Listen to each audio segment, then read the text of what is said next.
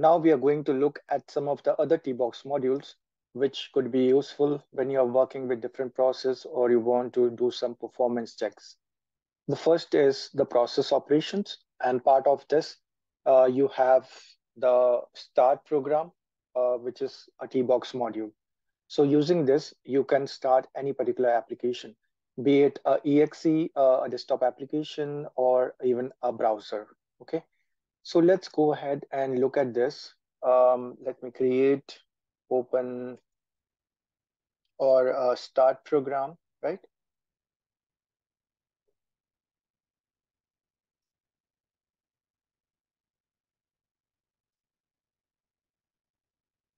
So let's create a new folder here, and I'm going to call it process operations. Inside this, let me create another test case, and let's call it open notepad. Okay, so this is the application which I want to open through Tosca, and let's see how we can do that.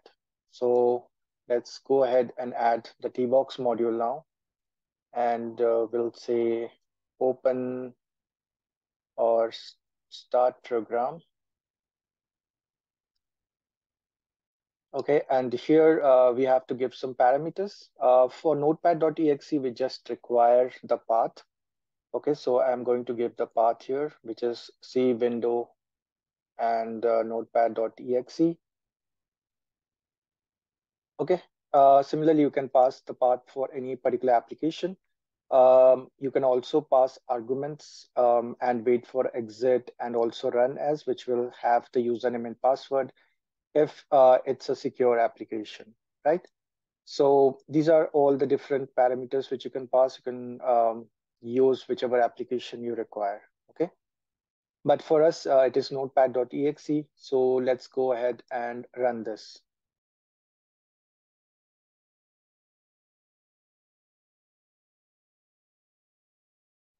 As you can see, the step has passed.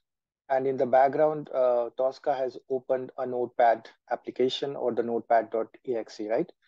So that's what how you can start a particular program or application using Tosca, okay? Using the TBox Start Program module. To show another example out of it, right? I can also add another TBox module here. So, and this time around, we are going to open the Chrome browser, okay, with some parameters. So let's go ahead and browse the Chrome browser, okay? And that you will find here in C program files Google Chrome application, okay? If it's a 64-bit, if it's not a 64-bit, you will find it in the x86 folder. So here I have got the chrome.exe, so I'm going to browse to that path, right?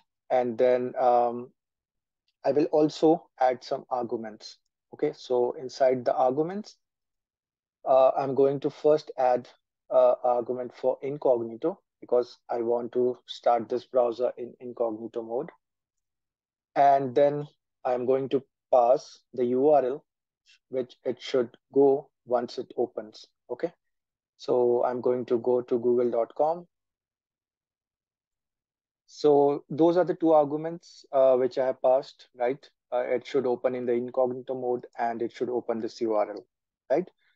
And let's go ahead and run this. So as you can see, the test has passed and google.com is opened in Chrome in incognito mode. Okay, so that's how powerful this particular TBox module is. It can open any particular application with parameters or with arguments, even if it's a username and password protected application. Okay.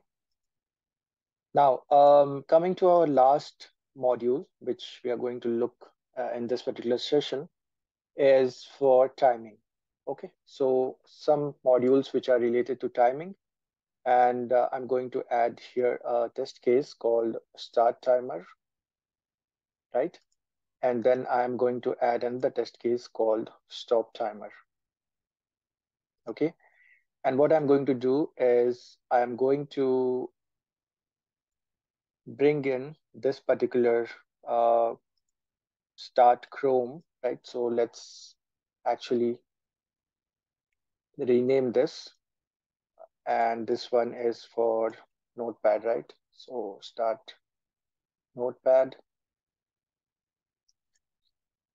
Okay, so I'm going to add another test case here called open browser,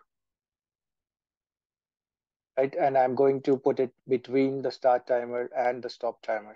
And then I'm also going to copy this step into the open browser test case, right?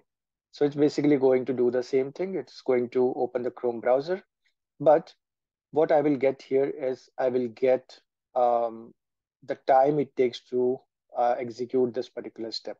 Okay. How we can do that? We will add a module here called TBox Start Timer. Okay. And here we need to provide a ID, which is just nothing but the name of that particular timer. So we'll say it is a timer 1. Okay. And the same thing here, but we will have a different TBox module. So stop timer.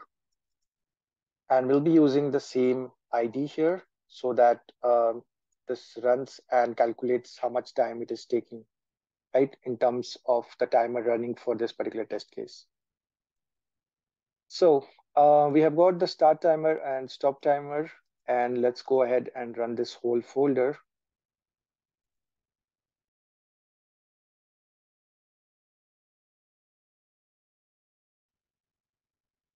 Okay, it is executed now, and in the results, you can now see that in the log info, it has got a start timer which was started. Okay, the application was launched as expected, but in the stop timer, you will also find something called measured value.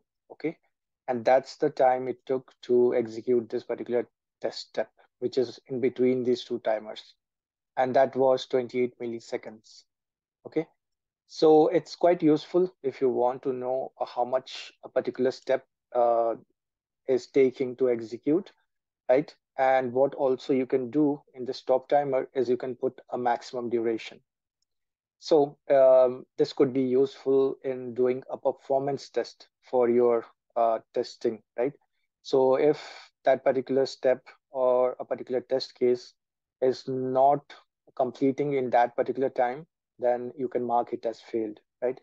It did not meet up to the performance expectations of the particular test. Okay. So what I can do here is I can put a maximum duration of just 10 milliseconds and put a verify action mode. And when I execute this again,